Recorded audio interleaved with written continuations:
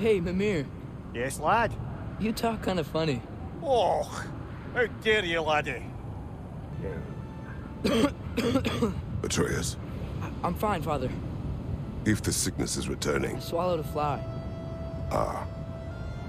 Mimir, if I met someone I liked, how would I know if they, liked me too?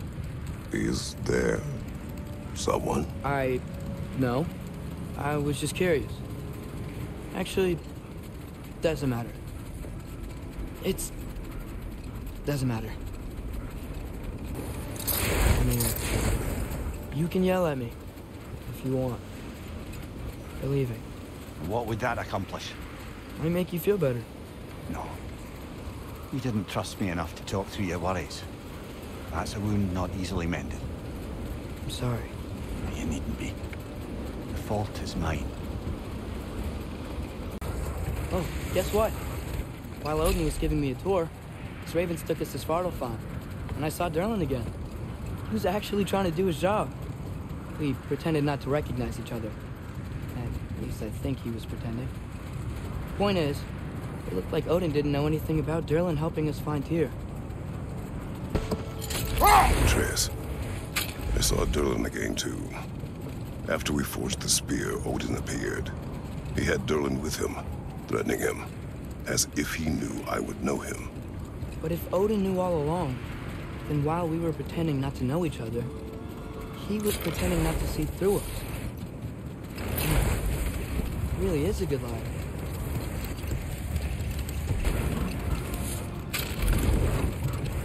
Mimir, Odin's mask. How do you hear about it in the first place? He said a voice spoke to him one night, entreated him to collect the mask and control his own fate. I still think it's all a bunch of bollocks. Odin got drunk, convinced himself a wooden mask would solve all his problems, and pranced about the realms until he found a sufficiently mysterious bauble to fit the bill. Mask probably doesn't do anything at all. Yeah, probably. Now that I've spent time in Asgard, it's strange to imagine Magni and Modi there. Sif raised them both, right? She seems like a good mom. Maybe a little overprotective. A good mother? Not the Sif I knew. In a culture as debaucherous as the Aesir, being a paragon of womanhood meant being a fierce fighter and a fiercer drinker. She and Thor seldom knew a moment's sobriety, whether brutally dealing with their enemies or, just as brutally, raising those boys. What do you mean? Oh, little brother. I know you didn't have an easy childhood, but you can't fathom how much worse it can get. Imagine learning discipline and having thrashed into you time and again. That was Thor's approach, the same one Odin used on him. A poisonous notion of manhood passed down through generations. A grim inheritance, leaving all of them the poorer. Well, Sif doesn't drink anymore. Neither of them do. I am quietly flabbergasted to hear it. I get the sense it's more recent for him, but I know he loves his daughter. I expect that's the explanation. Hold. We will finish later. Lad, I've been trying to envision how Thor and Sif came to be such better parents to Thrud than they were to Magni and Modi. Here's how I imagine it.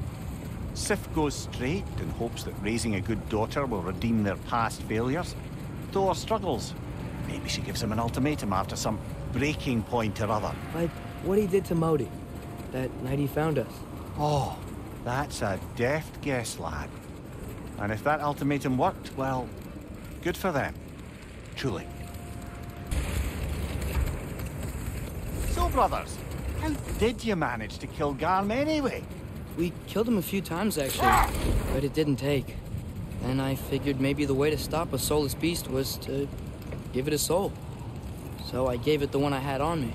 I beg your pardon? Fenrir. Remember the light Father saw? The accidental magic I did when Fenrir died?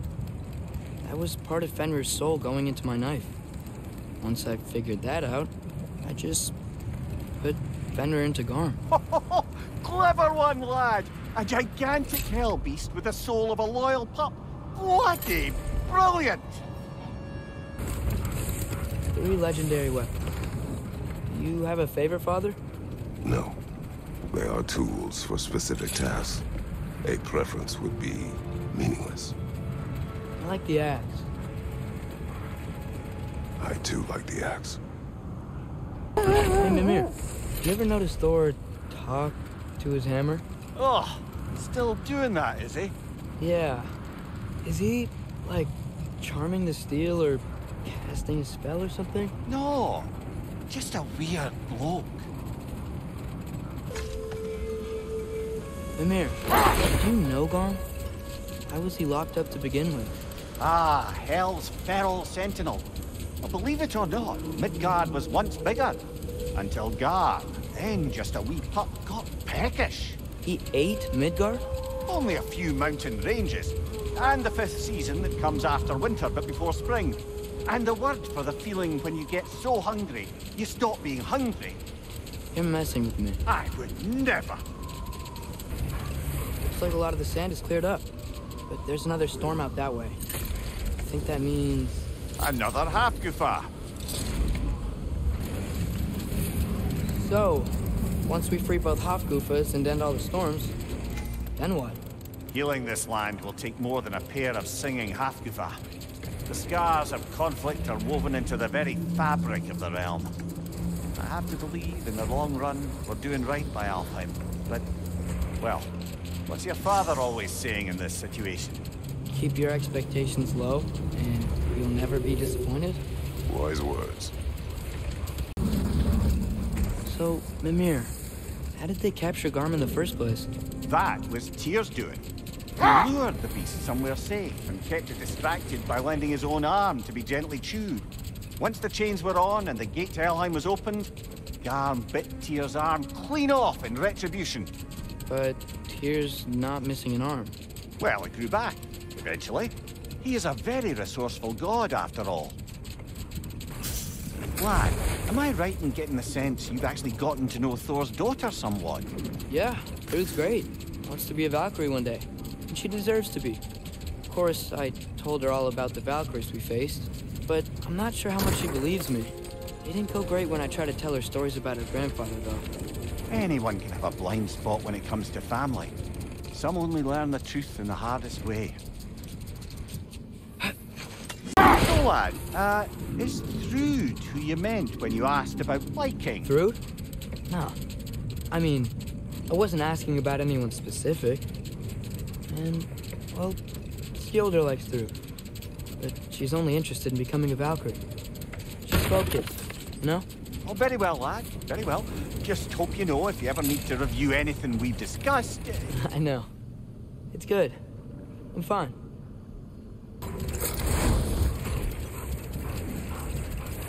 Mimir, I'm not sure how to ask this. There's stories Odin told me, like how he lost his eye, where the details are different from stories you've told me. And I trust you, of course, but they don't seem like things you'd have a reason to lie about either. One thing to remember about liars, lad. They lie.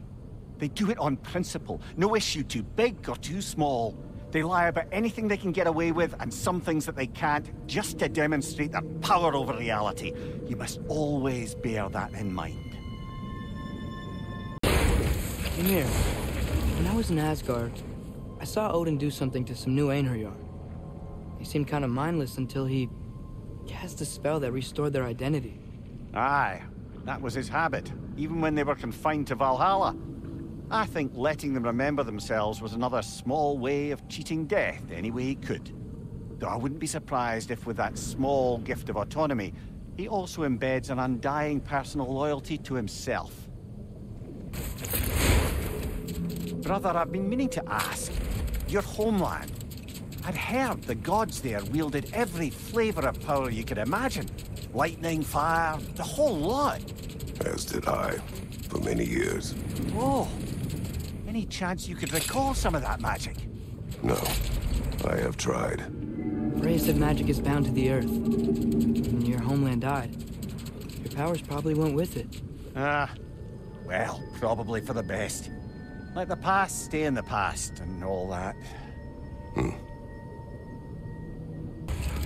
Mimir, why doesn't Thor look like he did in that statue we saw in the lake? Back when it was still a lake. It did at first. Then Thor saw it. The second sculpture was a great deal more complimentary. Guess that explains why Odin's statue doesn't quite look like him either.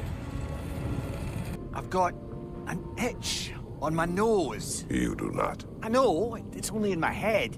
But still, could you give me a scratch? No. It would only itch more later.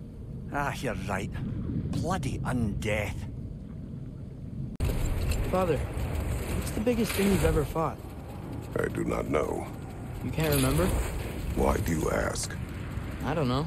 So we can compare? It is not a competition. I mean, not yet.